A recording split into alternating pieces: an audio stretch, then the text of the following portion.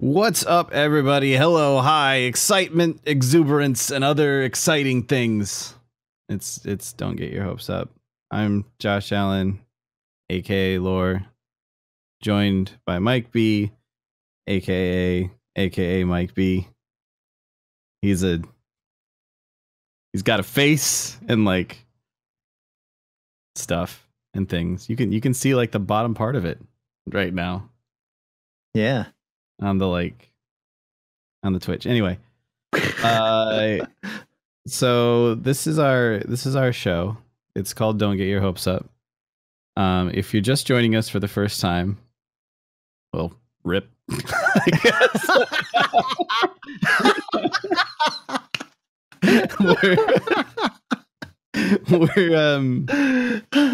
we're gonna have some announcements a bit later on, so keep a listen out for that. And if you're not watching this live, if you're watching this on YouTube, I'm sure someone has commented with the exact timestamp or something. So if you're completely impatient and don't want to listen to our opinions and instead just want to use us for our announcements, then I guess that's an option. I'm not interested in these guys talking about things, but I want to know exactly what they're talking about at a specific time. Yeah. Yeah. I wonder if there's people who like listen to podcasts that timestamp everything like out of order. Like if they look at like, here's the list of topics, and then they just say, okay, I want to hear that bit first, and then I want to hear that bit because I want to know what they think about Nintendo's new cardboard dildo before I find out about YouTube doing other things or whatever. Yeah. And yeah, that sounds painful. It does. I mean, I can imagine, maybe, sure. Yeah. So the big thing that everybody's been asking if we were going to talk about today, which yes, is the changes that YouTube just made like yesterday. Yeah, like last night. Yeah, like talking about the changes to their partner program. Yeah. So basically, it kind of boils down to actually, you can probably talk about this better than I can because you've got a lot more relevant, like very recent knowledge of like how YouTube works. I can sort of guess based on like ages ago when I was still relevant, but damn. Yeah. So like, all I really know about this at this point is that I got an email like super late last night that was like, hey, by the way, we're demonetizing your channel because you haven't gotten 4,000 hours of watch time. You got the email too? Yeah. Oh, I didn't know that. Yeah. And I mean, I haven't actually been paid for my YouTube channel in probably a year and a half or longer because I don't use it. So I don't earn money off of it. Yeah. But yeah, if you don't have 4,000 hours of watch time within the past 12 months and 1,000 subscribers, then rip, you're done. Yeah, that's pretty much the case. 4,000 hours doesn't seem like a lot, and it varies wildly depending on what kind of content you do. If you're doing a lot of like long form let's play or VOD uploads or something, you'll hit 4,000 hours like for sure. Like if you just upload every stream you ever do, someone's gonna watch them all, and you're probably gonna get half of those 4,000 hours in a year. But that's dumb. Like, and the other threshold of 1,000 subscribers, it's not entirely clear what they deem to be 1,000 hours at 1,000 subscribers. Like, is it net or is it just pure gain? On the StarCraft 2 subreddits, there was a thread that was like, these people that you may watch their videos or whatever will possibly lose because, and they were using Social Blade to determine whether or not they were they made the threshold of 1,000 subscribers. And what Social Blade doesn't take into account is your actual, or the actual gain versus your net gain, because your net gain is going to be like mine, for example, is in the negatives. Ever since I stopped doing Warframe content, I've just been slowly losing like 100 or 150 a month. No matter what I do, it's basically, it kind of floats around there like 100, 150 a month. And Dick. Huh? Dick. Yes. Yeah, I know. I don't know. And so my net is actually a loss. It's like negative 2,000 or something. but I did gain over 1,000, just barely over 1,000 subscribers. So it's not clear. Like I might get one of these, but honestly, I don't feel like I would, because I have 140 something thousand hours of watch time in the past 12 months. So that would be really silly if I had I have 1,037 subscribers gained and 140 some thousand, then I would lose that stuff. But what were you gonna say? Well, I was gonna say I actually read this completely differently. I read it as you need to have 1,000 subscribers at all. So that's the thing. It's like, yeah, it reads like that as well. And you would, but when I read it, and obviously when Shizzle read it too, yeah, he read that the opposite way. So yeah, I think the way you're interpreting it is correct. But I guess we'll just wait and see. I mean, I feel like what's happening is YouTube is very slowly kind of pulling back on the partner program. This feels like it's a reaction to the Logan Paul thing, right?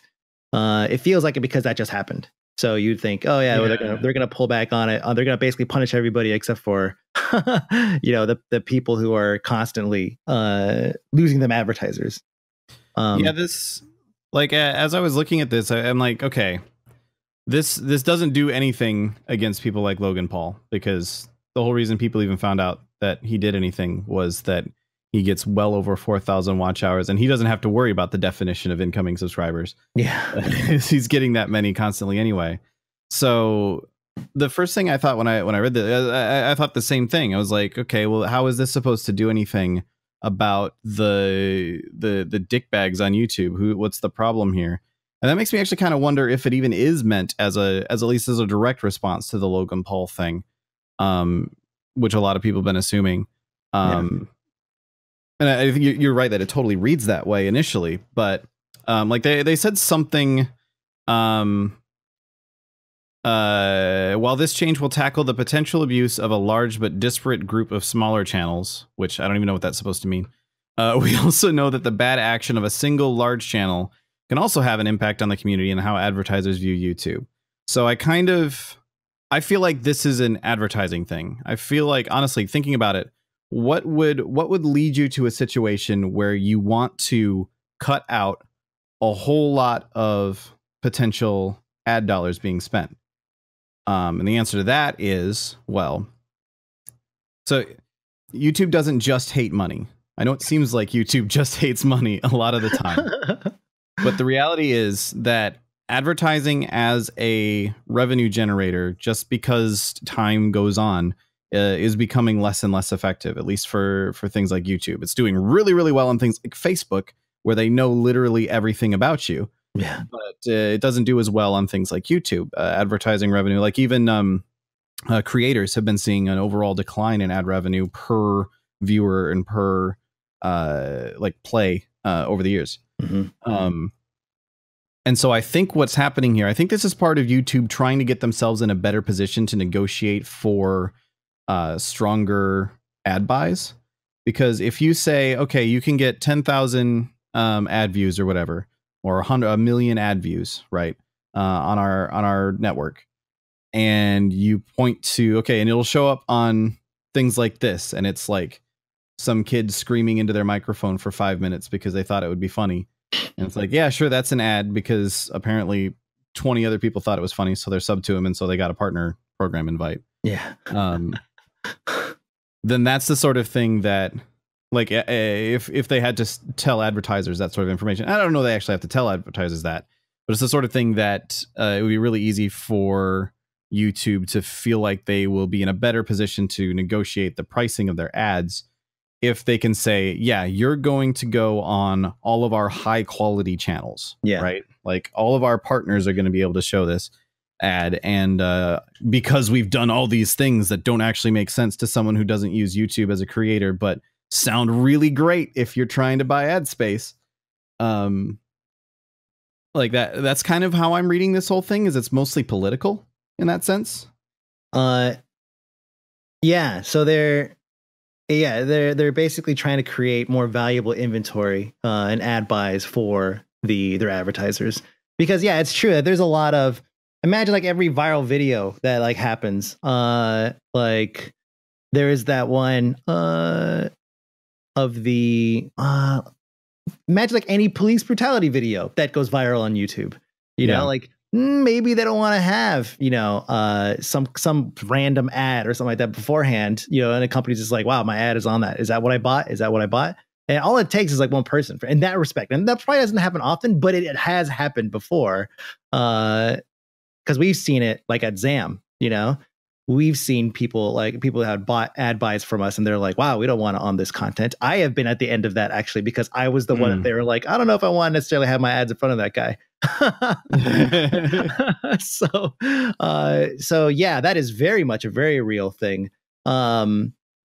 But the other end of the scale, right? The other end of the scale that's very quickly fucking getting launched into orbit here, is that it's turning off incentive for new people to come on and use YouTube as a platform to launch whatever it is that they want to do. Versus say like, you know, Twitch, which now has such a broad amount of coverage of things you could do. And they keep adding more things that you could do that are kind of like generally accepted. Remember, social eating came out, and everyone was like, "That's a fucking joke." You know? And then like now it's like IRL and everything, and it's completely changed to what it was in like 2015 or 14. It's not that, and you know, maybe people don't recognize this, or maybe they do, but if you are getting 4,000 hours, you're not making any money anyways. You're making, I mean, I have 144,000 hours. I don't make shit off that, right? So it's not they're not making any money off of it, so they don't necessarily are not really losing anything by this happening. It's just a slap in the face to everybody who tried or maybe is trying, and it's discouraging to them when they could just be like, you know what? Twitch has a very clear and concise list of achievements that will get me going to the direction that I need to go in order to turn this into something that I can make a dime off of. And that's the thing, is like they're going to turn away those people and they're going to go to Twitch or whatever other platform manages to pop up in the next few years because Twitch has made themselves more new user friendly, like on the surface, you know? Yeah, I think honestly, I think the biggest thing is just the way they went. Like, I actually agree with this change in the on the whole. I actually think the change itself makes a lot of sense. They even go into some metrics in their actual post saying, though these changes will affect a significant number of channels, 99% of those affected were making less than $100 per year in the last year, with 90% earning less than $250 in the last month. So that pretty much ties into. By the way, what that means, by the way, is they couldn't even cash out. They need more than $100 to cash out. Exactly. Yeah. So this really only like 99% of those affected were making less than $100 per year in the last year. Basically means that these guys were not getting paid anyway. Like it's affecting primarily channels that are not already making money off of YouTube. So when you look at it from that perspective, then this feels more like cleanup than anything else. Like this is just basically like Twitch doesn't give affiliate status to people on Twitch who have never streamed and do not get viewers. Like if you stream once ever, you don't get affiliate status on Twitch. Right. This I kind of see as the equivalent for YouTube, is they're basically saying, well, okay, yeah, sure. It'd be great if you could eventually make money, but we're setting this minimum before you can actually get into the partner program, because we're throwing a whole lot of ad views at like someone who thought maybe they could make a few pennies off of their Christmas present opening video when they sent it around to their family members. Yeah. Right. Like that's sort of where that's sitting, I think. Yeah. And I just think the way they presented it was really, really dumb. Yeah. Which is not uncharacteristic of YouTube, it seems. Yeah. But I mean, going all the way back, and this is what I started with, like they have been for years trying to rein in this partner program that they just let get completely out of fucking hand. And a lot of us benefited from it, obviously. But initially it was very difficult to get partner status, right? It was like you needed 10,000 or something thousands of subscribers, which was very difficult to get. And then a certain amount of views or whatever. They originally, like, I remember back in like the 2010 days, they wouldn't even let gaming, like if you made gaming content, right. They would not do gaming content. Yep. Yeah. And then what they started doing, the only way to get gaming content on, well, a lot of people thought this, was to sign with a CD, no, God, it's been so long, MCN, with a multi-channel network. And they would manage the relationship between YouTube and the streamer or the content creator. And so that was how you became partner for a lot of people. And what ended up happening was they gave out this service or this authority, this MCN authority, to so many different companies that just made it big. Like, for example, first off, there was like Maker, Polaris, whatever it was called back then. And they got like Total Biscuit, they got Jesse Cox, they got Dodger, they got a bunch of these key people that you see around now. They got me too, but that's besides the point. And then there was like Full Screen, they got their hands on like a bunch of people. And then there was Curse, who got MCN status, and they just fucking let everybody in. Yeah. And that opened the floodgates to just so many people getting partner status. And then YouTube, and we knew this was coming because we talked about it then. We were like, after we saw what Curse was doing, we were like, oh, YouTube's going to see all this money that they're losing and they're going to want to take over it. And now what? MCNs are basically gone, or like being thinned out and losing their the amount of flexibility and power they had, because now YouTube has basically automated it or handling it directly, which is usually automated. And they're cutting out the middleman. And so now they're taking all of those millions of partners and they're trying to clean it up, just like you said, trying to clean it up and clean up this huge mess that they made with all these loose ends. And that's exactly what it feels like they're doing now. This is like one of the final stages. I wouldn't be surprised if a channel like mine got cut, and maybe channels like Jesse Cox or something, like people who are pushing the between 250,000 and a million, maybe they're going to be looked at. It's like, well, you know what? You're not quite big enough for us, and they might get cut because they're just trying to further rein that in. It might happen. Yeah, like I'm thinking about that, and it's like, no, there's no way. Like you're making enough to get paid. Like you're doing lots of content on YouTube. You got plenty enough subscribers. Like that seems like this is the sort of channel that YouTube should be encouraging, but YouTube invariably does exactly what I don't think they should do. So there's that immediately. Yeah. Mm-hmm. But also like thinking about, like, they've been spending a while like really trying to turn themselves into Netflix or Hulu. Yeah, like, YouTube Red. Exactly. Yeah, like they've been doing that for so long, where they're like, okay, yeah, what we really want is to take these people who have made YouTube channels that now watch like TV channels or watch like television shows or whatever, and we want to put those guys first and foremost. Like, I actually think it's completely possible that you might be right. Like, it's a little bit tinfoil hat, but it's entirely possible that these guys are the YouTube is literally just going, we want to slowly phase out content creators on our channel, and we only want celebrities. That's what it feels like it's going to. It feels like it's going that direction. Right now they have the partner thing with the MCNs. They have the same deal with Vivo and I think somebody else. And Vivo has a contract with like 3 or 4 of the big 5 or whatever, like major recording labels, distributions. So basically I have all the music. If you look up like any random band, like mainstream band, it's probably out of Vivo channel, like the Offspring Vivo or something. Yeah. And I wouldn't be surprised if eventually YouTube gets to the point and does the same thing to them. Like, they're just trying to cut out and make money by cutting things out and basically bring things in house, because we've not really heard anything about YouTube being profitable. Like, I think the only thing we heard was like last year we talked about it, I think, and it was like, oh, they're finally getting close to breaking even or something like that. But nothing that necessarily says YouTube itself is making a profit. Right. And so I wouldn't be surprised if they're just like, well, we can't keep carrying this, this loss leader forever. It's supposed to be a loss leader, not loss eternity. Loss entire thing. Yeah. So, they're going to keep on trying to cut corners and doing whatever they can to save pennies on the dollar. But pennies on the dollar is, hundreds of thousands of dollars on, $100 million bucks. So it's completely worth their time to do that. Yeah.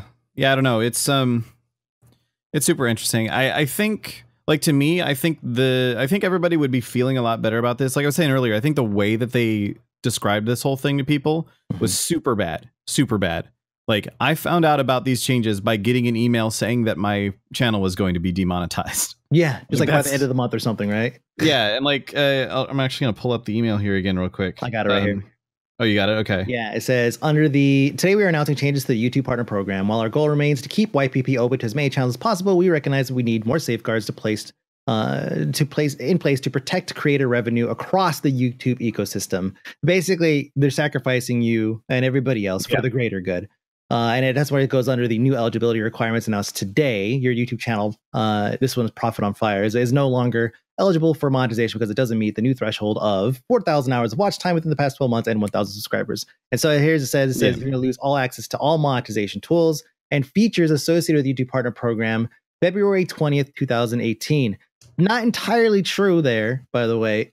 You will still have access to, I think, like end cards, and custom thumbnails, which previously was not something that was available to non-partners. Which I felt like that when they clarified that, I was just like, wow, man, fuck you guys. Like, like, yeah, no, but the stuff that makes our content look good, you keep that. But the stuff that makes you money, no, we're gonna take that out. We're gonna take that out. Yeah, I mean, I think the important stuff is kind of the stuff that we were talking about here, the stuff that they needed to get through in this post, like even in the email, and like maybe wait a few days to send the email before you after you post the blog post, let the news start to circulate, and then someone gets an email saying that they're going to be fired, basically. Yes, that's exactly what it is. Like, I think they needed to get across, if you're losing monetization, you weren't making money anyway. And like some sort of sense of like, hey, they need to be a lot smarter about how they're describing these things so that we actually know for sure, do they mean 1,000 subs at all ever, or do they mean 1,000 subs gained a year? But also they needed to give some better sense of what 1,000 subs and 4,000 watch hours looks like.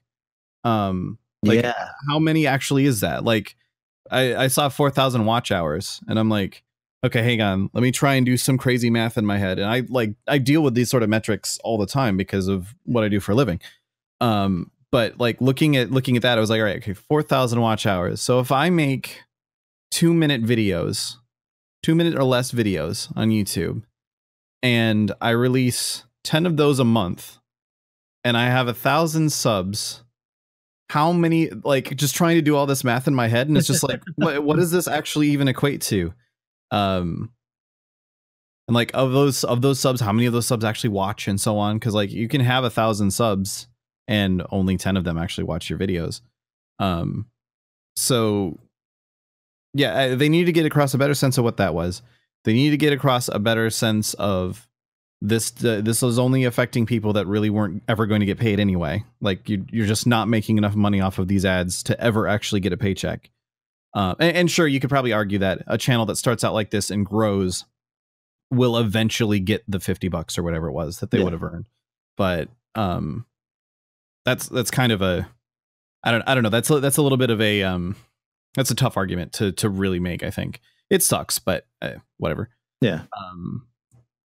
It's not the end of the world, at least. And I honestly, I think if they had framed this whole thing more as, hey, we need to clean out partner program status from a whole lot of channels that aren't really making anything, and here's how we've decided to categorize aren't really making anything, and instead framed it more that way, rather than, hey, guess what? You don't qualify for our new rules that you haven't read yet. Your channel's being shut down. Bye. You're fired. Yeah. Yeah. Yeah. Like that's super shitty. Like I do kind of like, in a way, that that at least now there's there's a set goal. Like I need to get to 1,000 subs, and I need to create enough content to get those 1,000 subs to contribute 4,000 watch hours over a year. Like that. Like how Twitch has a list of achievements or goals for you to do. Yeah, exactly. Yeah. Like they're going backwards. Like they're either going backwards or they're so late to the fucking party. It's laughable. Like, remember they announced middle of last year, oh, you can now subscribe. They named it something else. I can't remember what they called it, but basically it was the $5 monthly subscription.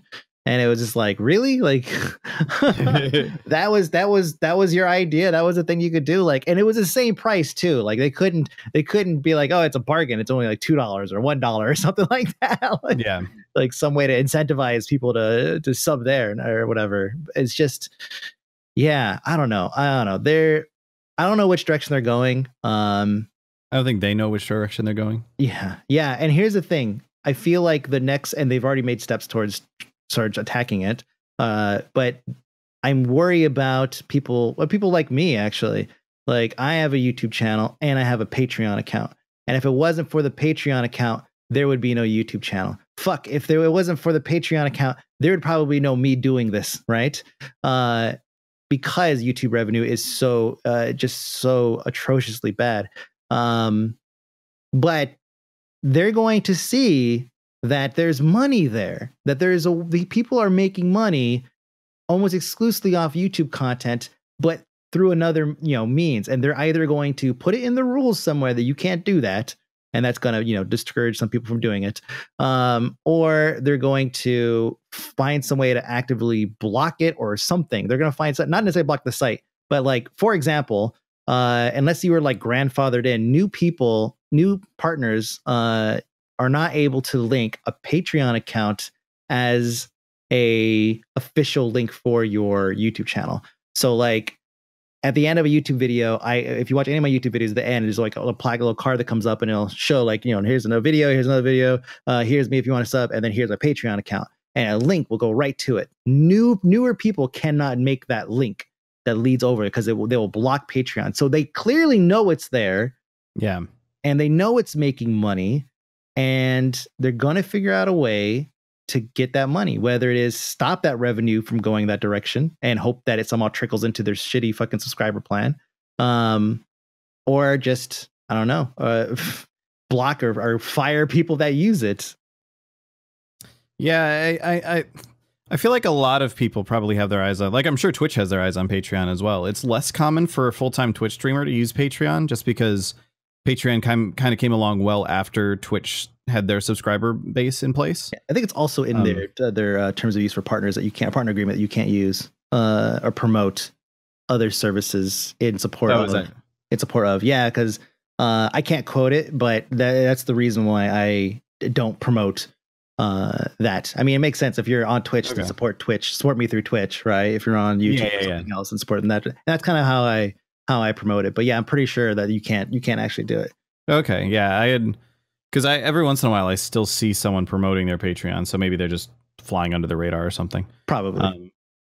But either way, it's like there's less of a reason for a Twitch streamer to open a Patreon because you're not going to be like, hey, sub to me on Twitch and also on Patreon. Yeah. You're just going to be like, fucking sub to me on Twitch. Mm-hmm. Would you like to sub twice? Give me a tier 2 sub. Jesus. Like I get something out of that. Yeah, that's true. That's one of the reasons why Twitch put that in. It's like, wait, people want to spend more money? Done. Yeah. Yeah, for sure. And like Twitch has been really smart about how they're taking on Patreon in that they've just been like, here's, okay, Patreon, we're gonna do what you're doing, but we're going to tie it directly into our own platform and give direct raw benefits for doing so on Twitch.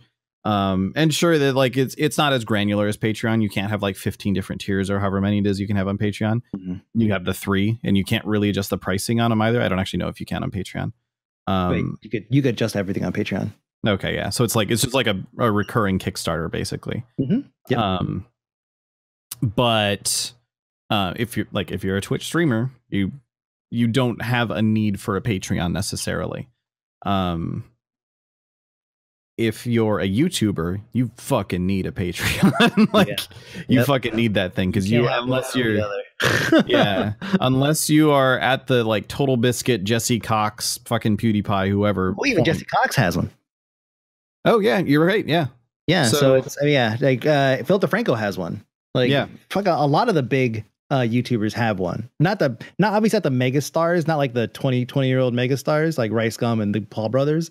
Sure. But yeah, like all the guys in between, totally. Well, and there's like, I guess kind of where I was going was, do you need one versus not so much would it be beneficial to have one, if that makes sense. Mm-hmm. Like if you're, I'm confident that Jesse Cox makes enough money off of YouTube, and maybe he's gonna then yell at me later and say I was totally wrong.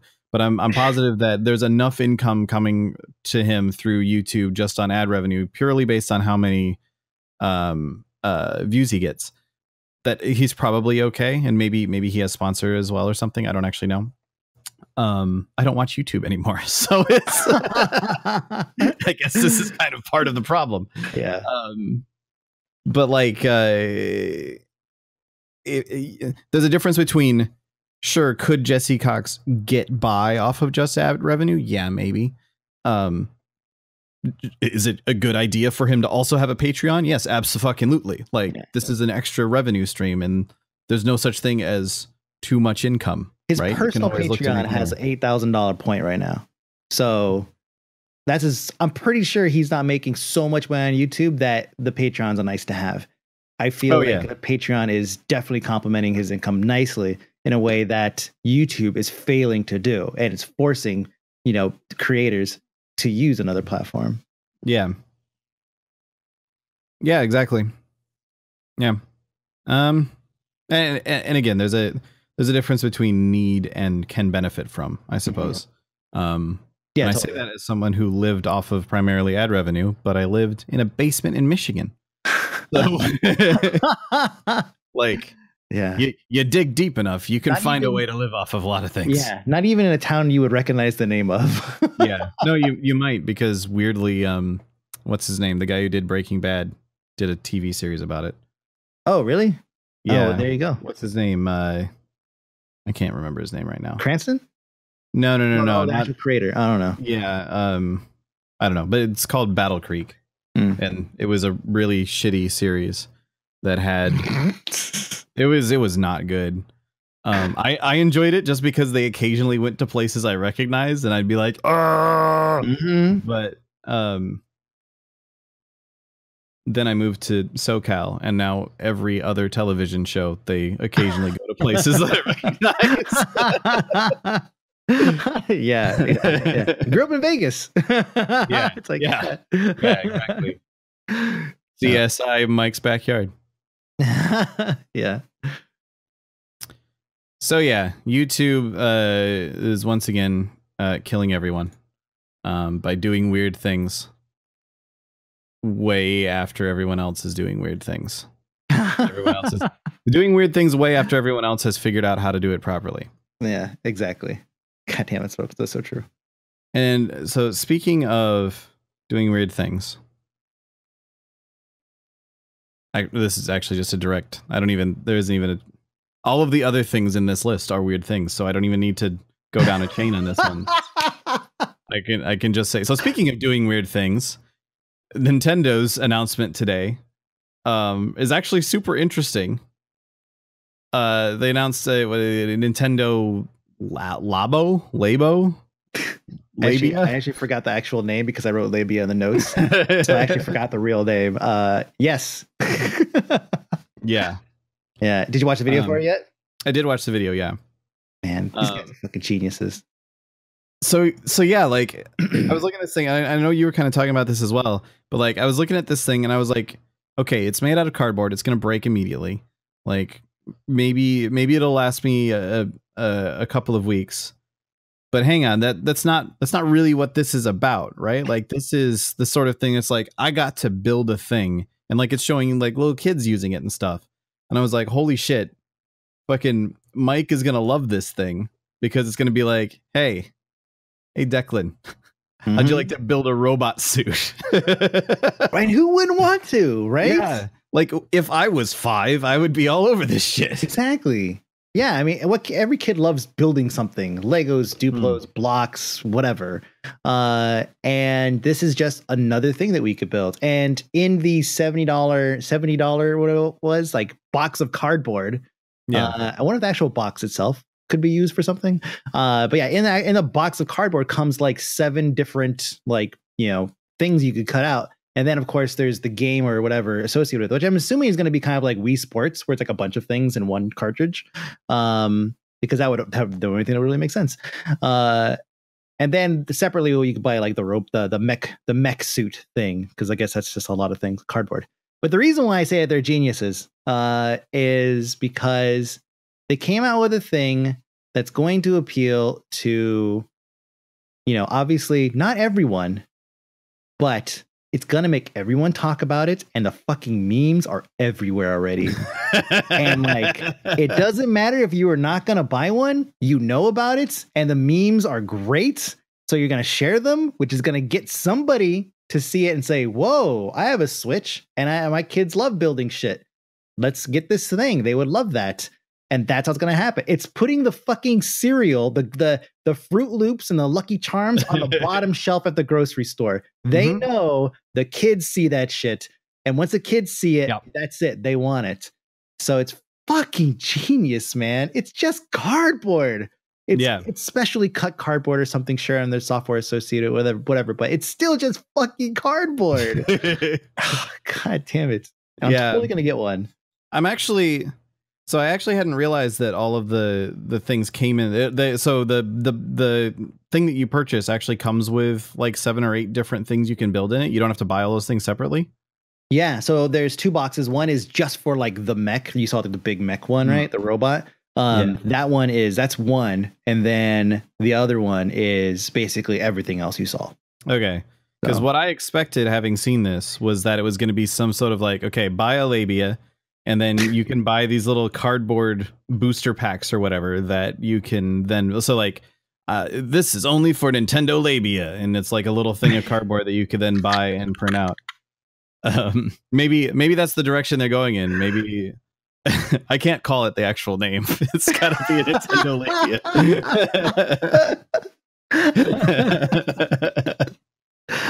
Oh man! So buy this cardboard thing. Shape it out, shove it in your labia. And then, but no, like I was thinking about like what are the merchandising, the licensing sort of deals that they can make here. What like when the next Avengers film comes out and there's like a Captain America fucking labia thing, so you can use his labia, like have a little shield or something that you can put on and swing around, and now you're doing Captain America shit. Yeah, or like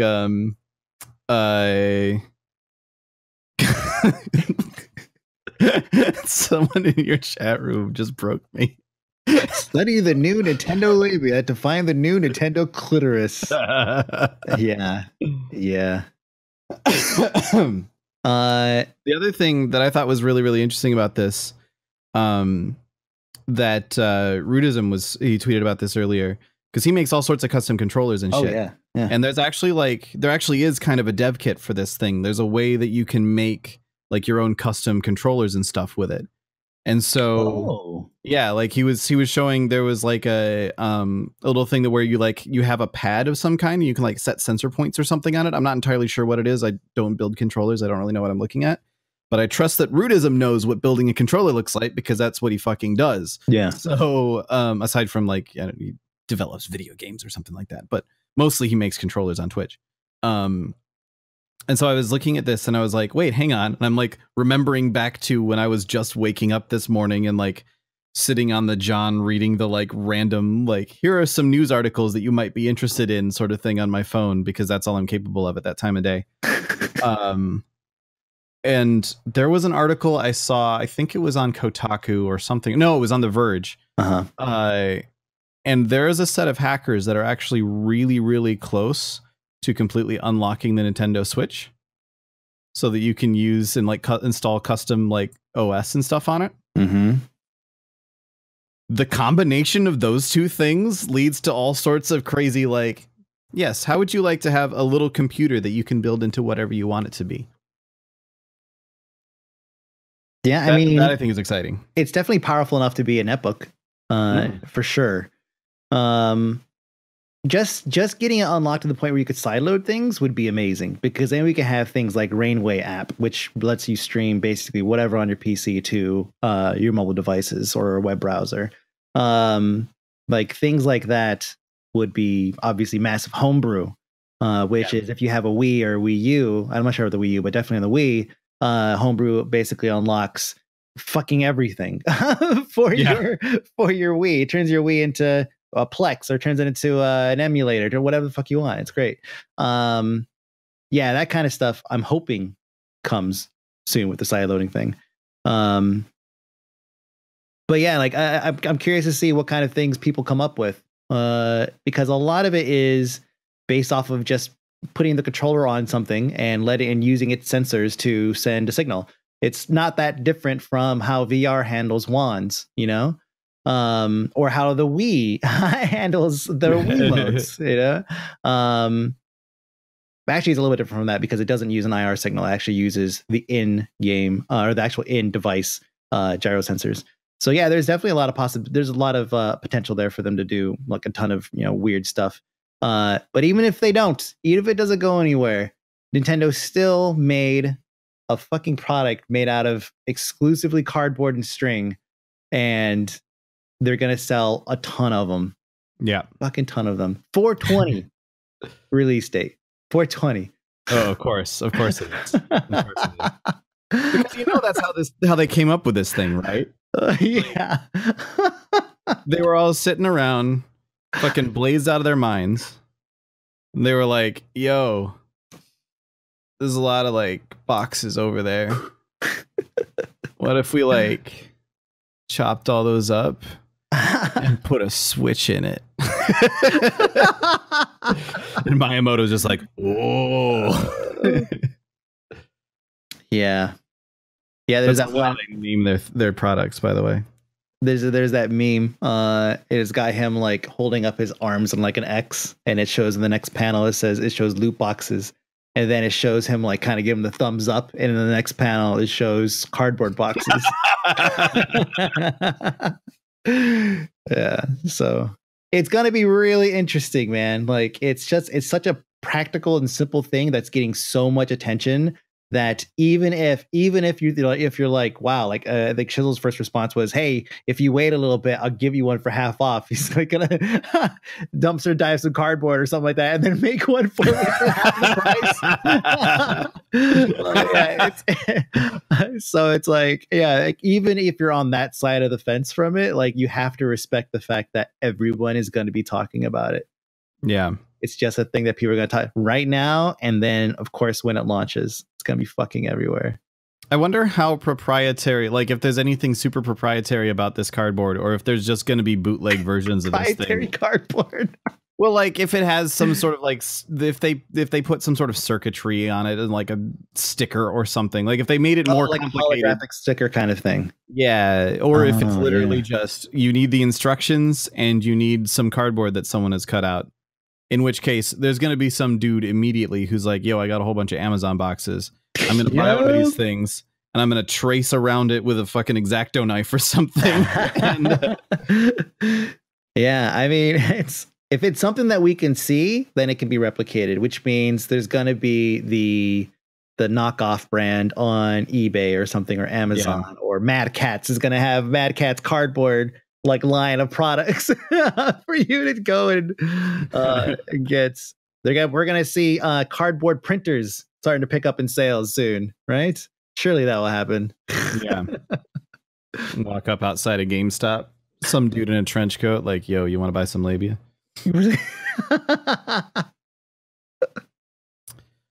So speaking of labia. By which I mean, speaking of, hang on, where can I go with this? By which I mean, speaking of private organs, by which I mean, speaking of the human body, by which I mean, wait, I'm making a connection here. Hang on. That's my best drum roll. Oh. That was pretty good drum roll. That wasn't bad. By which I mean a thing that's slowly decomposing. So they are billions is pretty cool.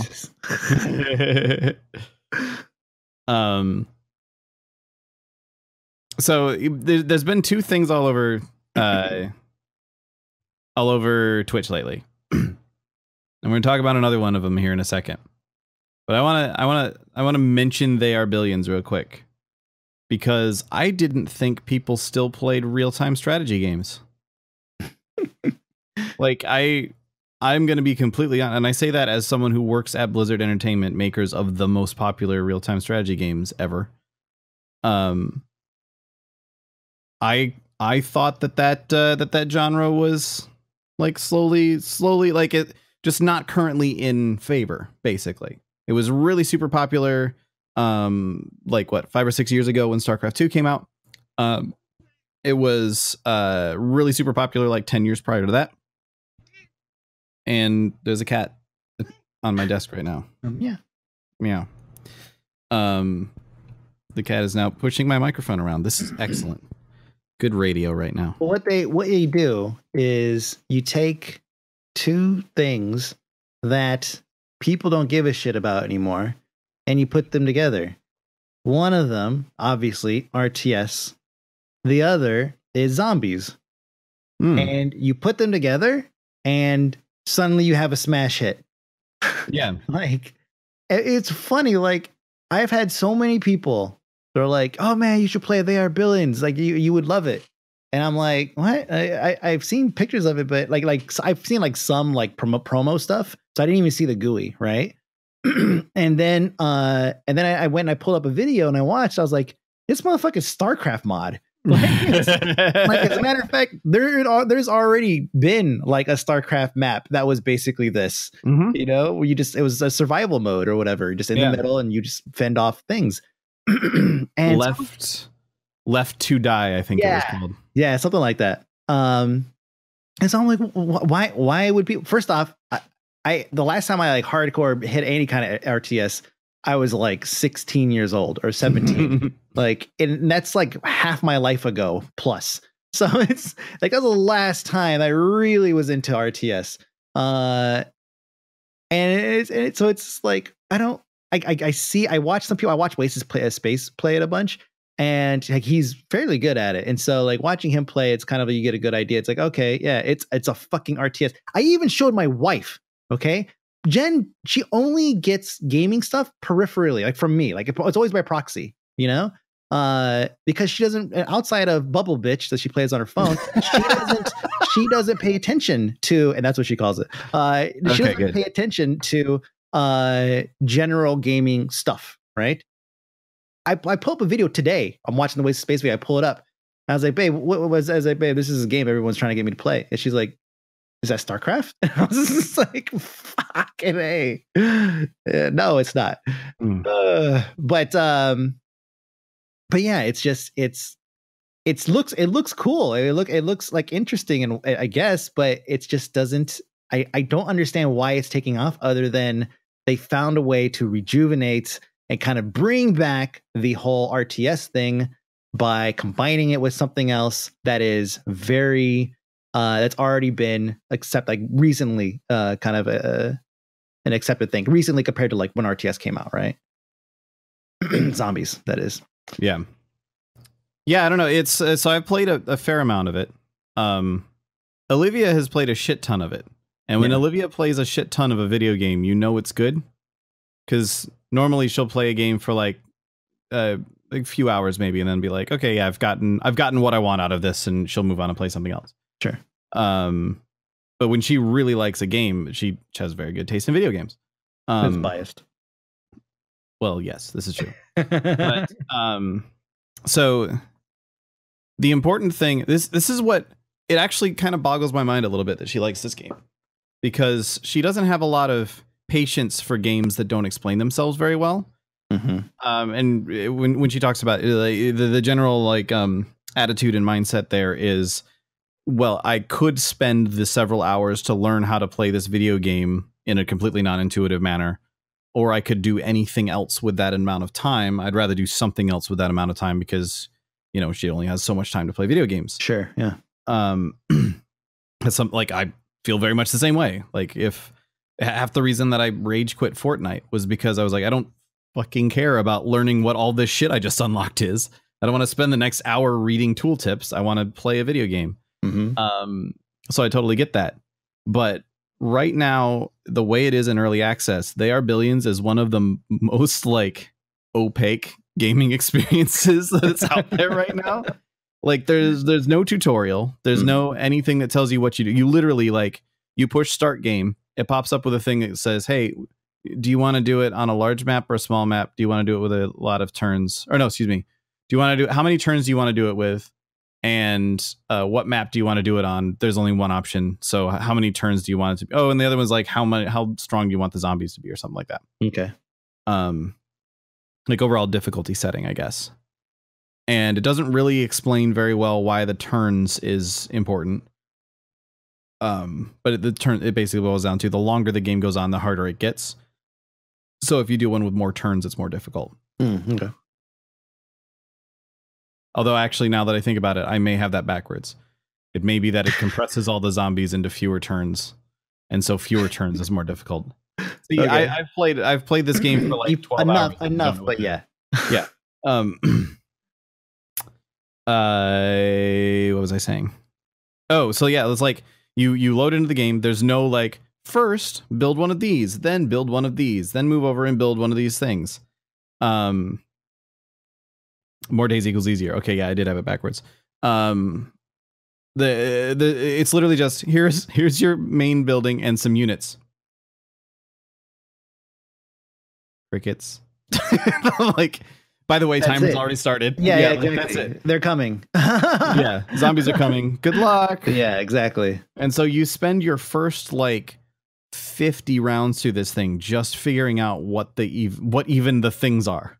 Like just figuring out how does this game even work? What are even the things that I can build? What are the different units that exist? What do the units do? Because you really can't even tell what they do until you make one and tell it to go attack zombies. And like, oh shit, well that was a sniper and it just went in and attacked 5 zombies and died. Shit, that was a bad idea. All right. But it's they've really managed to capture that sort of roguelike sense of, well, next time I'll go again and I'll do better this time. Right? Like the sort of like, yeah, I just died and the game is over. But I can start a new game. That's an option. And that goes really well. And it's the sort of thing, like, it actually kind of concerns me a little bit because I know that they're planning, like, even before they took off, they were like, yeah, it's early access. This is what we've got in right now. But there's a whole lot of other stuff coming later on, like a full single player campaign, yada, yada, yada, etc. And I'm actually really worried that over the course of developing the content they were originally planning for this game, they will ruin this game because it's like, it's fine the way it is. It's not. I think it needs stuff for sure. It needs a tutorial, or at least some way that you can look through tech trees and be like, here's how this stuff actually works. It needs some sort of. It needs a little bit more guidance, and it could use more modes than just the standard sit there and hold out forever sort of thing. I'm just like, it feels slightly like when they put it out, they were like, all right, we need to release something for early access so we can start making money, so that we can continue funding this thing. Here it is. And then it just took off, and they need to look at what people are really excited about right now, because it's surprising. I would guess that it's probably surprising to the development team how much it's taken off. Yeah. Yeah, I'm sure. And now they have to figure out that's gonna be very difficult, right? Because like what this.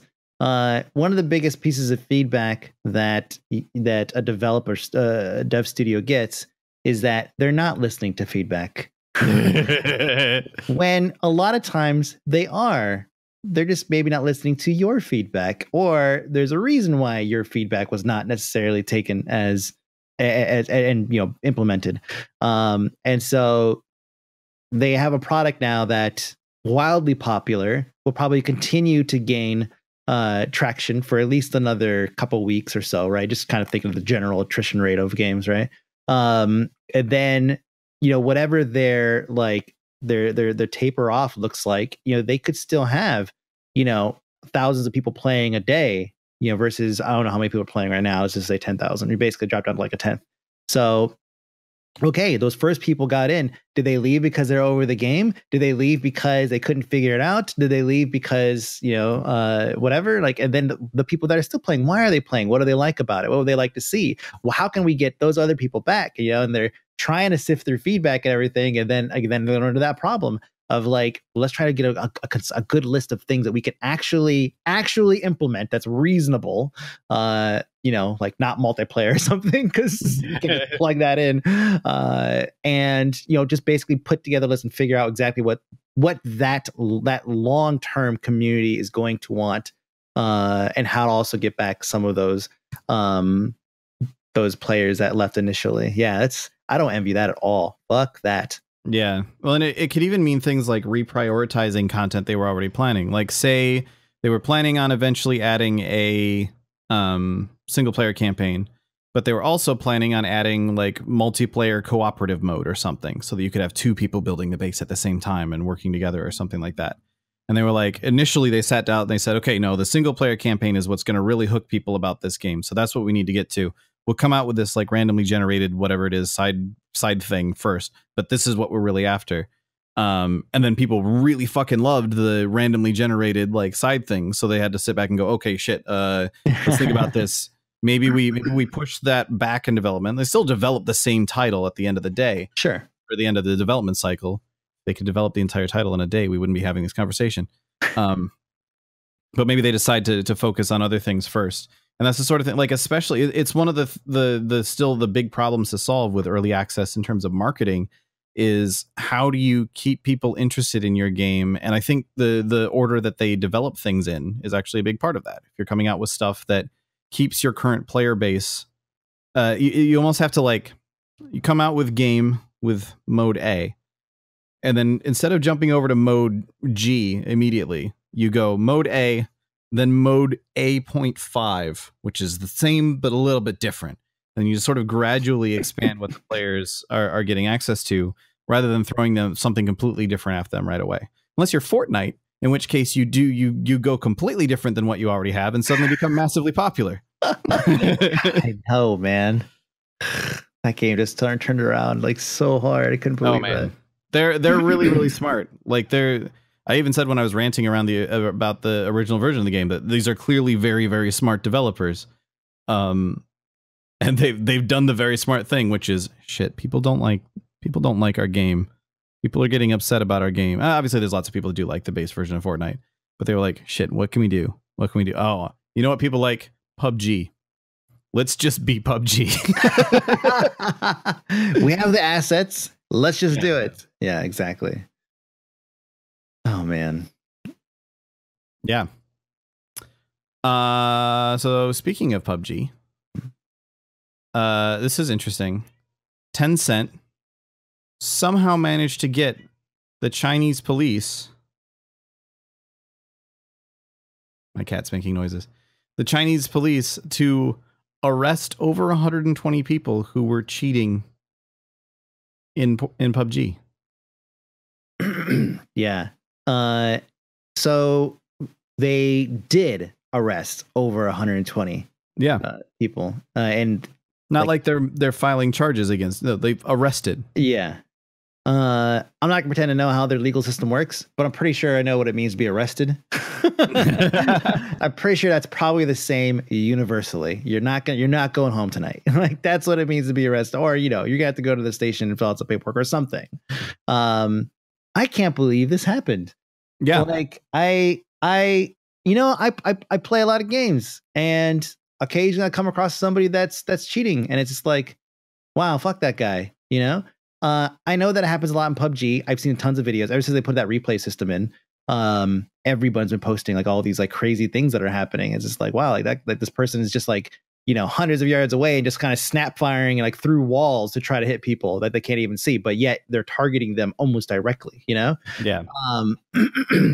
Like the obviously there's a cheating problem, but arrests, man, like actually arresting people, that sounds like some Black Mirror shit, like you're cheating in a video game, you're giving yourself an edge, and then Tencent, which is obviously a very large holdings company, they have a lot of money, comes after you. And the reason they're doing it is because they want to basically clean things up before launch, because if everybody gets in the game and fucking everyone's cheating, then no one's gonna play that game after the first day. And that's gonna suck. So they basically want to clean everything up so that they could have a successful launch, minimize the amount of cheaters that there are, and then go from there. But it hasn't actually launched in China yet. Right. Yeah. But what's weird to me is, are you telling me that 120 people would actually stop Tencent's launch from being successful? 120 people, when millions of people play this game every day. I just don't see that as being reasonable.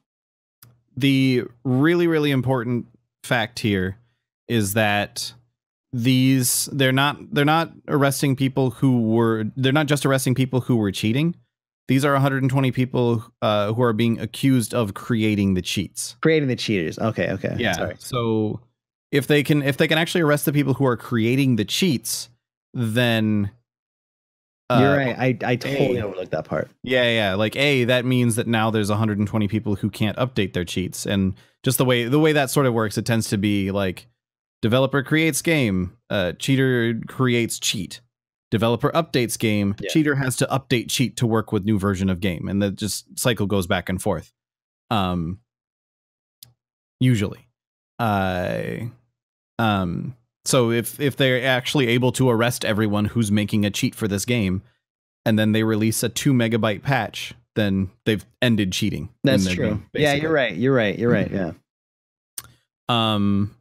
The most important thing about this, though, is that they actually managed to do this in the first place, because for the longest time, there have been 2 main locations that all of the cheats come out of. One is Russia. Haven't been able to figure out how to do anything about that yet. The other one is China. The vast majority of cheats are either developed by people who are from those countries, or have found a way to make themselves either moved to those countries or hosted all of the relevant information and stayed separate from it themselves or something. They use those countries as a holding ground for their cheats, and I don't fully know how all that works, but they've somehow decided they've used it as a loophole, basically. Yeah. So if Tencent has actually figured out a way, and to be clear, they've been arrested, they haven't been convicted at this point. Sure. Yeah. So they're in prison or something, I assume, but they've only been accused. So if they've actually found a way to actually take out cheaters from China, then that's a huge fucking deal, not just for PUBG, but for every game that has cheaters in it. Yeah, it's true. And these things are like, there was that time I got a cheat for Survivor games, right? A sanctioned cheat for Survivor games in DayZ. And yeah, it's a whole nother fucking story. And I remember being on the forums and being like, and just seeing like, I can't remember what the name of the forums was, but basically it was like they had every popular game and every single and they had, of course, like different, some of them had multiple cheats for them, and some of those is like, oh yeah, there's one cheat that'll basically do all of them because it circumvents Battle Eye or something, so it's like, well, you circumvent Battle Eye, then suddenly you can do whatever you want in any game, so this one thing will apply to everything. But yeah, like those things they are everywhere, and every time there's a fix, they turn right around and they make another, they do an update to circumvent that fix. And they are inevitably faster at it than the people developing the game, because the development pipeline for a game is do all this other work, and also this cheat thing can fit into this patch, whereas the patch for the cheat is just make the cheat work again. Yeah. And usually that's just a matter of going, okay, that hex code changed to that hex code, done. Yep. So no, this is a big deal. We've seen other similar things in the last year or so, like different legal battles going on against cheat makers. Some have been losses, some have been wins. If I remember correctly, actually, I wasn't involved in it at all, but I believe that Blizzard finally won the legal battle against one of the cheat makers. I don't remember if that's actually true or not. I know that they pulled out. They gave up and pulled out. I don't remember exactly what the specifics of it were. Maybe we beat them through some other means. But yeah, that's actually a big deal. Legal case against Overwatch and Warcraft cheat bot. Yeah, there we go. Yeah, April last year. Yeah. So that's super cool. Yeah. Yeah.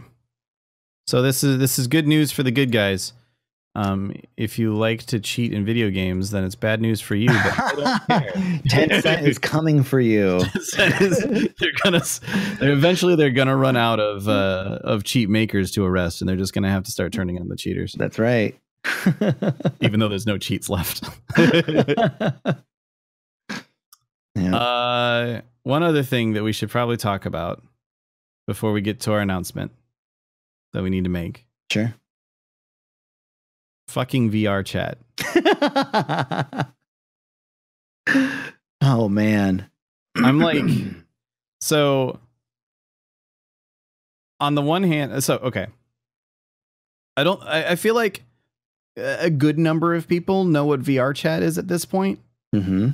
I feel like a lot more people are aware of the memes coming out of fucking VR chat, which is making them aware of exactly existence. And, yeah. Have you tried it? Do you have a means to try it? I believe so technically, but I haven't gotten around to trying it yet. I have a PSVR, and there is supposedly a way to use some third-party software to make a PSVR work on a PC. Right, yeah. And interact it with Steam VR. I just haven't actually tried setting it up yet. But that actually reminded me of a different thing that I want to mention here in a second. But like, I don't know. I watched the original like "Do You Know the Way" video, and like I immediately Cluck for this man. Yeah, I immediately I quote tweeted that on YouTube or on YouTube. Fuck no, not on YouTube. I quote tweeted that on Twitter. Incidentally, that's where a tweet comes from, and just put in quotations, "Hey Laura, why haven't you tried VR chat yet?" And it was just a link to that video. Because it's like, I don't know, like it's the sort of game that for me, like I get why people are into it. I actually know a lot of the RP streamers have been getting into it as well, because if you find a room that isn't full of Ugandan knuckles, then you can apparently get like some decent actual like RP going on in VR, because it's VR. That's kind of a perfect, like RP is perfect for VR. It's so perfect, dude. Yeah. Like you should do it. I've done it. I wonder if I could find a way to get my GTA character into VR chat. Yeah. I'm certain you can, like, get a model made or get it exported or something. Oh man, there has to be a way to do that, so I could just walk around his legs in VR chat. Wait, have you seen the Darnell video? I have, yeah. That's legit, dude. It's so fucking weird, like having his hands. You know? It's so fucking weird, like moving. And it's funny because when you play a character, and you know this, and you play a character, there's more to him than just what like people see. Like you have like the mannerisms, and there's mannerisms associated with them that you don't necessarily vocalize, right? That people don't necessarily hear, because maybe they just hear the voice or something, right? And this truth is also for Darnell. And when you're in there and you're talking, like I noticed that you kind of get to act out the character. So like even in his hand motions and everything, and the way that he moves, that's not how I talk. Like that's how I imagine Darnell talks. The way he moves his hands, the way he points, the things that he does, like that's how he moves. And so it's really like this, it's really actually like a strangely immersive experience. And it's like, wow, like this character started off as just a voice in my head and a way that I dealt with certain situations. Like fucking a decade plus ago, right? Almost 2 decades ago.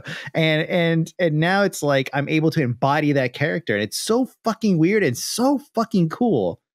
Like it's so cool just to get in there and and just like you end up like talking to people and and by talking to people, which is another interesting thing, and which I'm sure that you'll find out with like legs or something.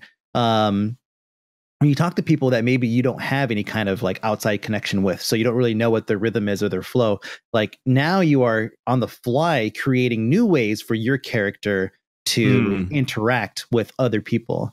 Not just on a vocal level, also like on a physical level, as well. And so you end up becoming more and more of that character, and it's fucking scary, dude.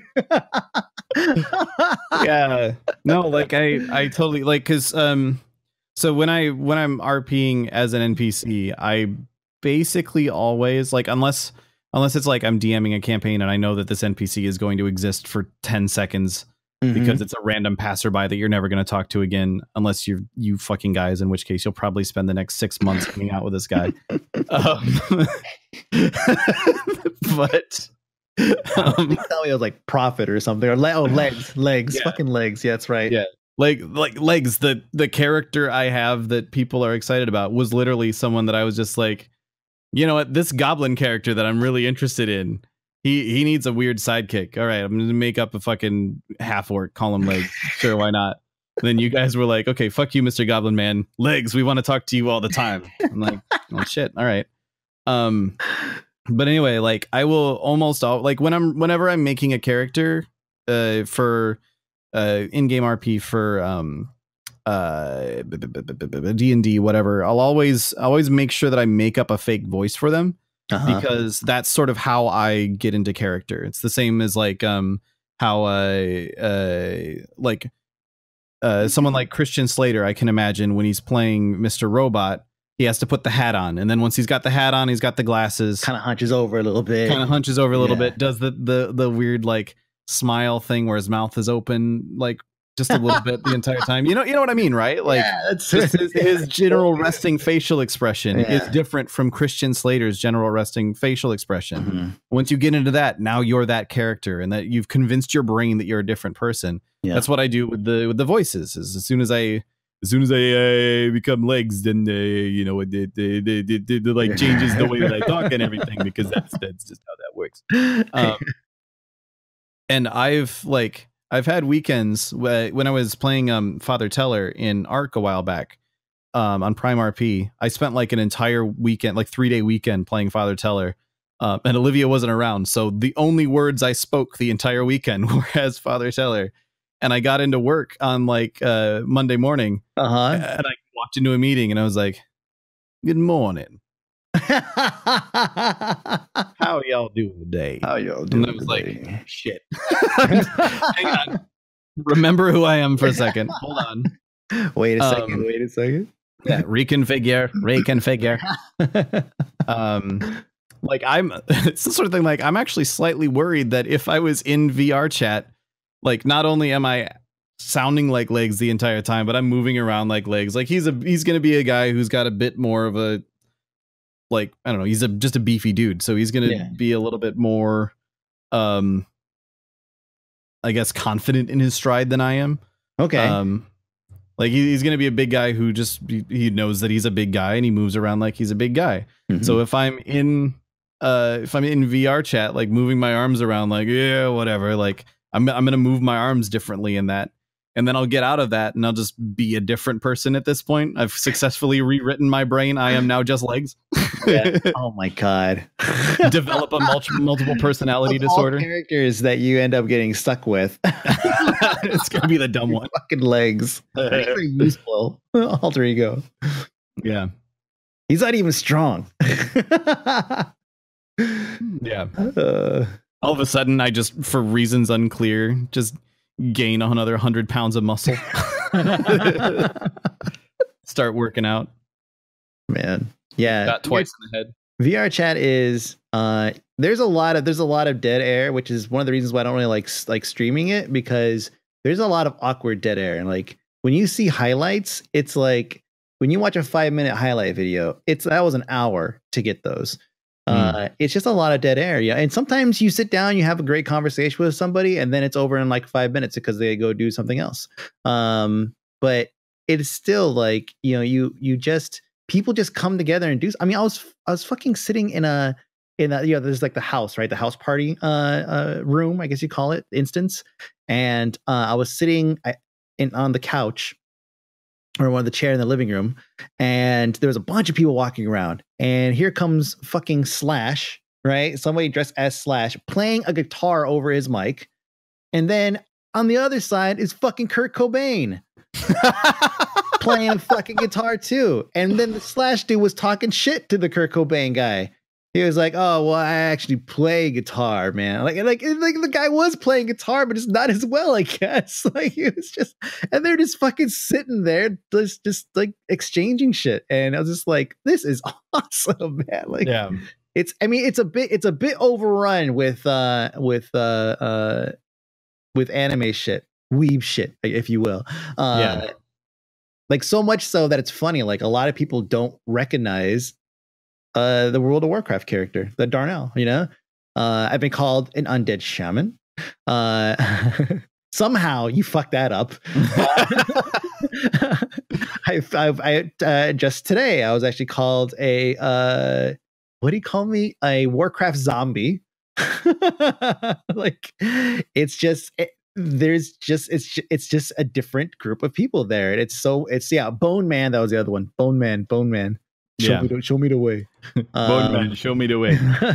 But the thing is, like, it's infinite what you could do. People make custom rooms, custom instances. So you can go into, apparently there's a Stormwind one, which I can't wait to find. And given the way that they are able to import models, like you just basically use Unity. Well, it's like, well, you could probably just build a fucking room in Unity and then just put it up, or export any other thing. I'm sure there's probably a Unity-based Stormwind replica. Just put that shit in fucking in VR chat and people go nuts over it. Like, yeah, VR chat has created something that is basically infinite and scary at the same time. Very scary at the same time. I'm really interested, like, because one of the things I've been thinking about a lot, especially having been getting more involved in the RP streaming lately, it was actually something that you said a while ago when you first introduced me to GTA RP, and I was like, what the fuck is this? Why would I watch this? You were like, this is like television for people that grew up on Twitch. And like, that's something that the more I think about it, it's like, okay, yeah, actually, this is sort of like if I'm watching a sitcom, if I'm watching Parks and Rec, and I decide I really like Andy Dwyer, and I kind of don't give a shit about Leslie Knope. In Parks and Rec, I mean, you still have to deal with all the Leslie Knope all the time because, and I actually like Leslie Knope as a character, but I'm just for sake of argument. If you're the person who doesn't like Leslie Knope, but you do like Andy Dwyer, then you're going to be watching Leslie Knope a whole bunch for the little glimpses of Andy Dwyer here and there. But if you take that sort of thing and apply it to a RP streamer, you can just watch what Andy Dwyer is up to all of the time. You can, sure, most of the time it's going to be that he's sitting on his couch in his underpants, but you can hang out and just wait and see if something interesting happens. Maybe Tom comes over or something and they have a funny conversation and then Tom leaves, right? Like, this is the sort of thing that happens in that environment. And so thinking about VR chat and how you can plug basically anything into it, like, how far are we really? How far are we really from a point where we can have like an organization who has like 20 quote unquote actors or whatever, who play different characters, and everyone has like a general idea of what it's supposed to be. And there's some improvisation to it because it's all live, but there's a general sort of flow of this is what today's episode is like, right? And you jump into VR chat, you all jump into VR chat, you go into an instance together somewhere, and you're like, all right, so today's episode is that these 5 characters are doing this, and these 5 characters are doing this, and the other 10 characters are having a party over here, and one of those characters is going to come over here to this point, and you can just watch all of this happen from everybody's perspective. And if you just decide that you really don't like one of the characters, you watch somebody else, or if one of the characters is being boring, you go and watch something else. Like, this is the sort of like, hang on, actually, this might be the future of television for a a generation that grew up on Twitch. It's like a choose your own adventure, but it's just choose your own like perspective. Yeah. You know, choose like which character you want to be or watch or see or whatever. Like see what they're up to. And that happens all times in shows, of course. You know, it's like someone's like, all right, especially in like, I think of like a police procedural, you know, it's like you have the buddy cops, right? So it's like Lucifer, you know, so it's like, okay, the detective, she's going to go do this thing. And Lucifer's like, right, I'm going to go bang these chicks over here while you do that. It's like, well, I want to go see what he does. You can't do that right now with regular TV. Yeah. So yeah, like this kind of, you're right. Like with these like actors, these personalities, the actors are basically the personalities, not talking about extracting them from Hollywood. We're talking about creating new personalities and new characters that you can follow that are just, you know, homegrown basically. Yeah. And like the sort of interesting conversations that come out of it. Like there's this sort of stereotypical water cooler discussion of, oh man, did you see what happened on Game of Thrones last night? Oh yeah, I watched it. I can't believe that Daenerys spent an entire season standing around in whatever that place is called doing nothing. yeah, that sucked too. Anyway, where you've both had the same exact experience from this shared thing. But it's interesting the sort of conversations that come up around the RP streams where it's like my character right now is getting pulled into this weird sort of conflict between the cops and SecuroServe, where he wants to be a good boy, but no one in SecuroServe is a good boy. And so he's like, shit, hang on, what's going on here? And for reasons that are related to his backstory that I haven't actually told anybody, he's like really, really worried about that. Mm-hmm. And also at the same time, the cops are like, hey, yo, you should totally be a cop. You're good at this security thing. You should be a cop. And so there's like this really interesting sort of like dilemma going on for this character right now. That I think is cool as the person who's getting to play this character. You're living your own sitcom / soap opera. Exactly. Yeah. But what's really interesting is the conversations that then come up elsewhere around it. Like, oh man, Freddy would be really mad about that. In fact, Freddy was saying this the other day. So the Legs, you'd be super mad at Legs if this happened. And then we were listening to Chief Mason, and he was talking about this and so on. And so like you end up with your Twitch chat basically being unwatchable if you're streaming, because it's just a whole bunch of fucking spoilers for shit that you shouldn't know. But like they're just talking back and forth like, oh my God, he's going to do this thing. And that's so crazy because Bayo did this the other day. And Dazzler was doing this other thing, and you know, so on and so forth. And oh, Granny's getting involved now. Oh God, this is gonna be scary. Oh shit, he just came up on Kiki Chanel. They've had some crazy shit going on today. This is gonna be epic right now. Legs is getting himself into some shit and he doesn't even know. And that's the sort of like that would take those water cooler discussions to like the next fucking level, where someone's like, yeah, dude, I was watching Daenerys last night and it was a bit dull, but then all of a sudden fucking shit, why can't I think of the character's name right now? The short dude. Prophet? No, I'm sorry. Not your character. No. In Game of Thrones. Fucking Tyrion Lannister. Tyrion Lannister. Yeah, Jesus Christ. Sorry. This is why I can't remember names ever. I get my short dudes mixed up. Yeah. Sure. They sound so similar also. They have the same goals, I think. Yeah. But like if you were at a water cooler talking about, yeah, Daenerys was just sitting around in whatever it's called, and then this random like Lannister showed up. Isn't that crazy? And then the other person was like, oh shit, yeah, I was watching Tyrion. Man, he went through some shit to get there. You have no idea. And he had to abandon his friend and everything the whole time. And like you were like, holy shit, wait, so that happened? Oh my God, this is so cool. So that's why he said this, or he came back and whatever. Yeah, you connect all the dots with your friends. Man, that's such a cool concept, and it's totally going there. And the thing is, it's completely doable. Yep. Like you were just, it's happening right now. It's crude, but it's happening right now. Yeah. Like it would be completely doable to create, maybe I shouldn't even say this. Maybe I should just find a way to do it. To create like, these are my actors. These are the models that were made for them. I have hired someone to model like sets and so on. Like we're getting to like, what if set designers were 3D modelers and they could just do whatever the fuck they wanted in a 3D model? Mm-hmm. It's funny. That's actually how a lot of 3D artists start. They do these environment artists. They do it in like Unity and whatever. And yeah, that's directly transferable to this. Yeah.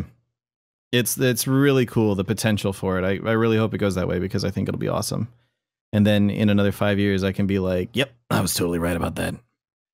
And that's gonna be your voice because that's a character that you played so often that now you can't not talk like that. I'll have been Johnny Darkside, attorney at law. Yep.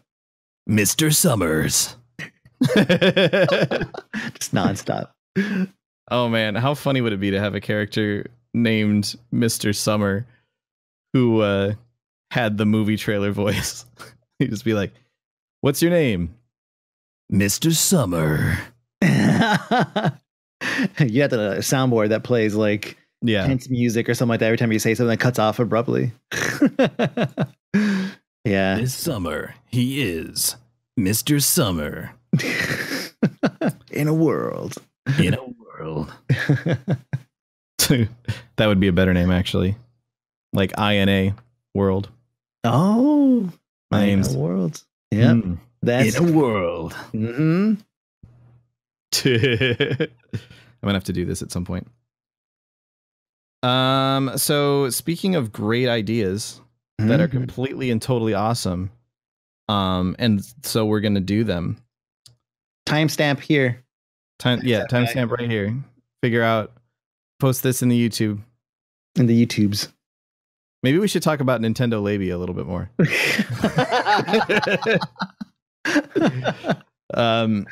So yeah, we have announcements. We have announcements that need announcing. So we've been talking for a while on this show primarily, but also, making mention here and there that we were planning to start a new like video show, like a old school Game Breaker style video show with like webcams and talking and stuff. We are really close to officially launching that. I think that's a bit of an exaggeration. I think we're underselling it there. I mean, we could close say time wise. We're really close time wise. Yeah. Yeah. It's this month. In fact, it's next week. In fact, it's next. You already said that. Yeah. It's the 25th, January 25th. We're gonna have our first official episode of our new show. It took us a while to come up with a name for it. It did. Not gonna lie. Like, oh God, where's the list of names? Oh no. We could tell you all the names that it's not, or at least a few of them. Hang on. I gotta find this list here. Oh, and we went through all sorts of different like anagrams of the one that we ended up going with too. Mm-hmm. So like we were throwing around ideas like something and tinfoil, like tacos in tinfoil or something. I don't know. Tinfoil TV. Yeah. Don't ask why. We had to get the dumb ideas out of the way first to make way for the good ideas. Kind of like how YouTube's doing with partners. Just kidding. Yeah, it's fucking rip. Fucking rip. Please tell me, what was the tinfoil acronym supposed to be? I don't even remember. I think the idea was, what if we made up an acronym that was spelled tinfoil? No idea what it was going to be. We thought about like SALT. I think that was the same. Like, I don't know what this is an acronym for, but what if we made an acronym that was SALT? Downtime was one we came up with. Mm-hmm. Basic internet talk show. Bits. Oh God, that's right. Yeah. Bits. So we went through all the bad ideas first, because that's how, like, I guess, tip for people who are planning to name things: come up with all the bad ideas, write them down, so that the bad is removed from your brain at that point. It's been written down. Then you can get onto the good ideas a little bit later. I can't wait to tell them the actual name so they can say it's the dumbest one on the list. Yeah. Should we read off some of the anagrams of it that we came up with for reasons I don't remember? We were gonna like use them in the show, or I guess, or something. Yeah, sure. I think we were coming up with anagrams because we were like, let's find a way to tease the name of it, and then we didn't end up doing that because I'm bad at marketing. Features no mint. There's no mint whatsoever in this show. It features no mint. Infernos mutate. I'm not sure what they mutate into, but all right.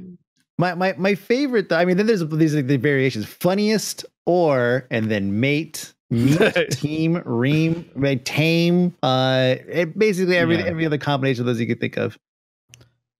Yeah, manifest our net. That one got particularly poignant around the net neutrality. Our net was good.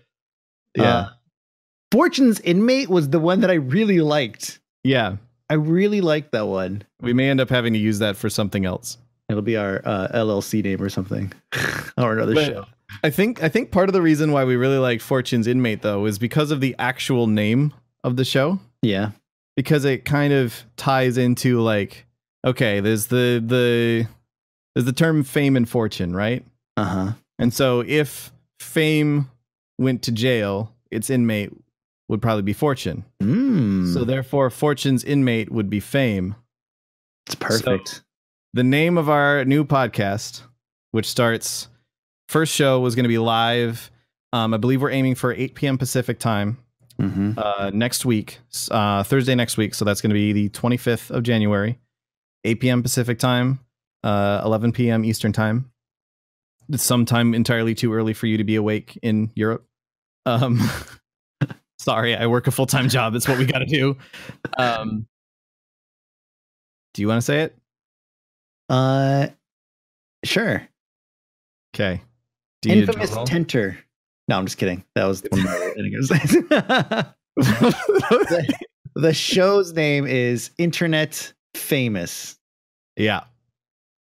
Internet Famous. Cue applause. Cue applause. Cue applause. Yeah. Cue applause. I should have had like a teaser of the intro music or something to play here real quick. But yeah, the show is called Internet Famous. Because we're narcissistic or something. I don't know. It'll be debuting next week, like I was saying. There was something else I was going to say about it. It's going to have 3 people. Yes. The third host will be a surprise every week. Yep.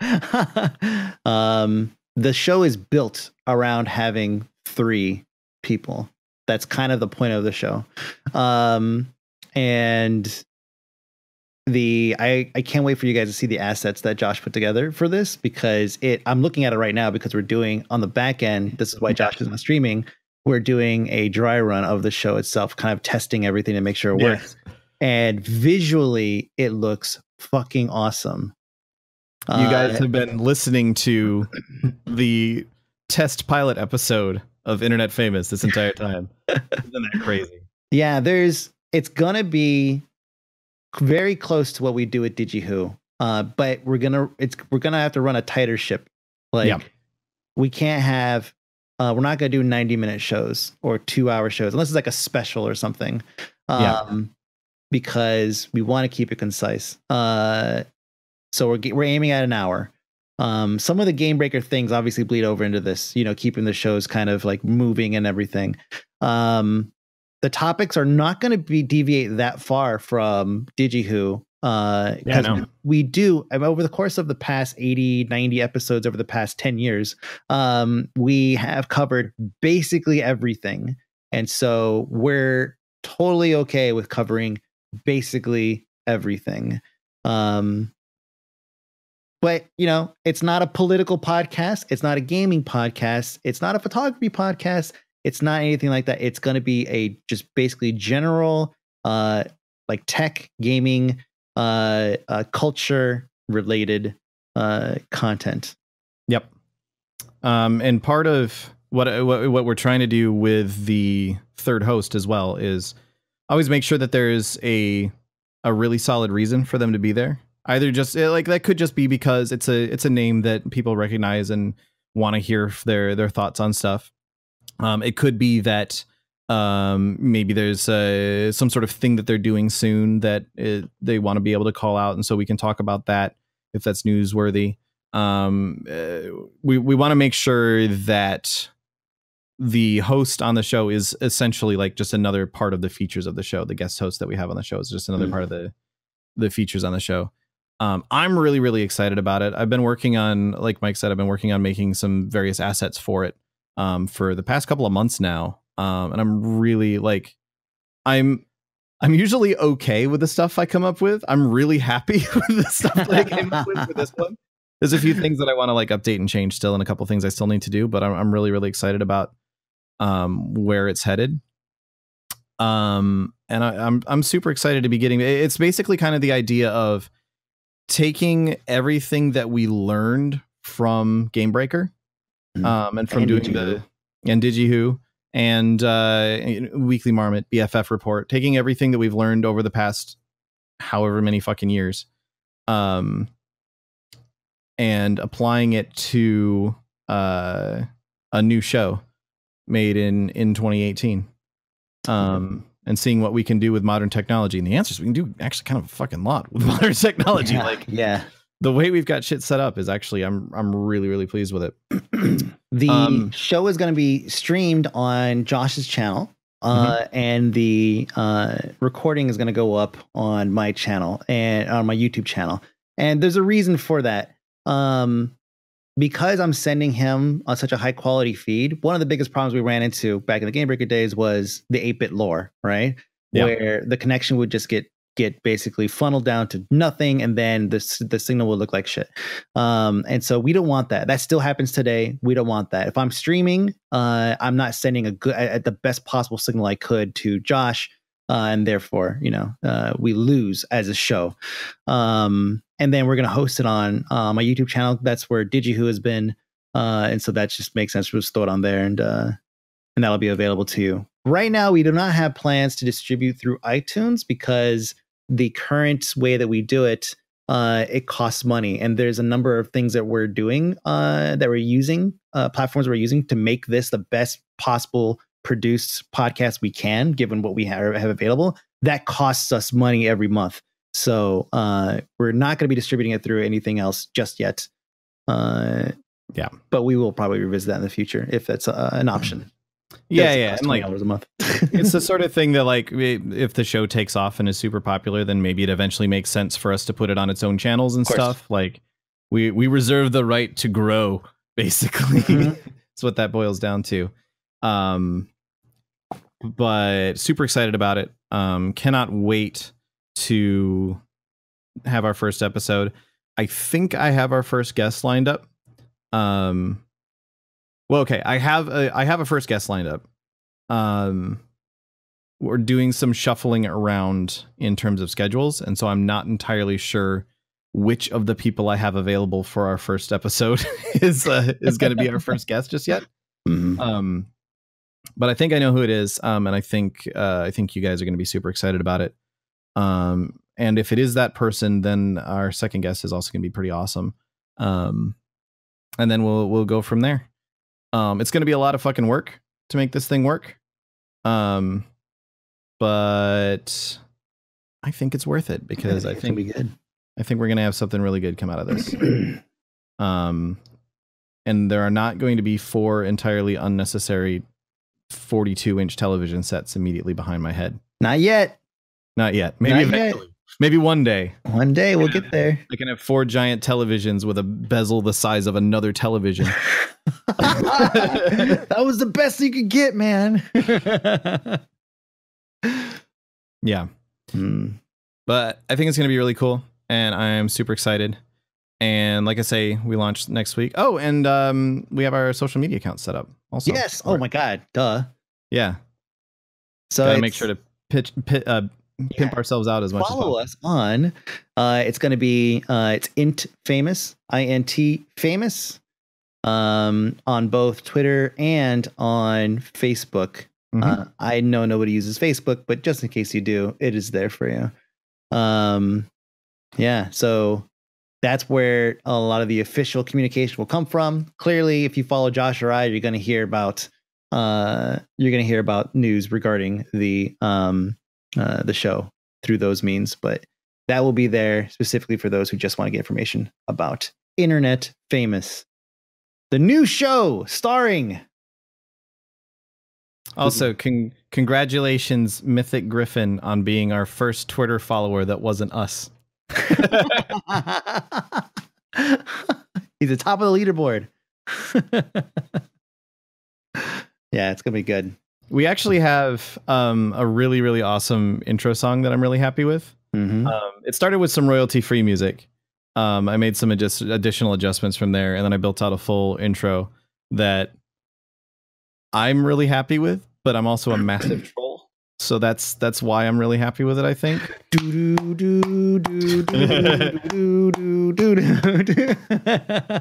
Yeah. Not gonna lie, there's a very real chance that I play that song during the countdown to the first episode. Please. God damn it. But yeah, super, super stoked. And glad to finally be at a point where we can really start talking about it, because we're so close to actually having it go live. Yep. And yeah, the reason that I'm not streaming DigiHue tonight and instead just hosting Mike is because I've been testing our scene transitions this entire time. And it looks great. I'm super stoked about it. A lot of people don't realize this. Like, for most of Game Breaker, we could not tell when we were live or not. And we couldn't hear videos that were being played and so on.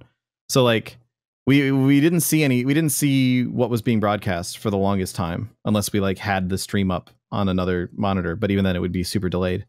Especially back then, it was like a 30-second delay. We used to point the webcam at the monitor preview. Yes. So that you could see it. Like imagine looking at a shitty Skype feed or whatever platform we're using. That is a webcam pointed at a monitor, like sitting on the desk at an angle. Fuck. Yeah. It was ingenuity is what that was. We made it work.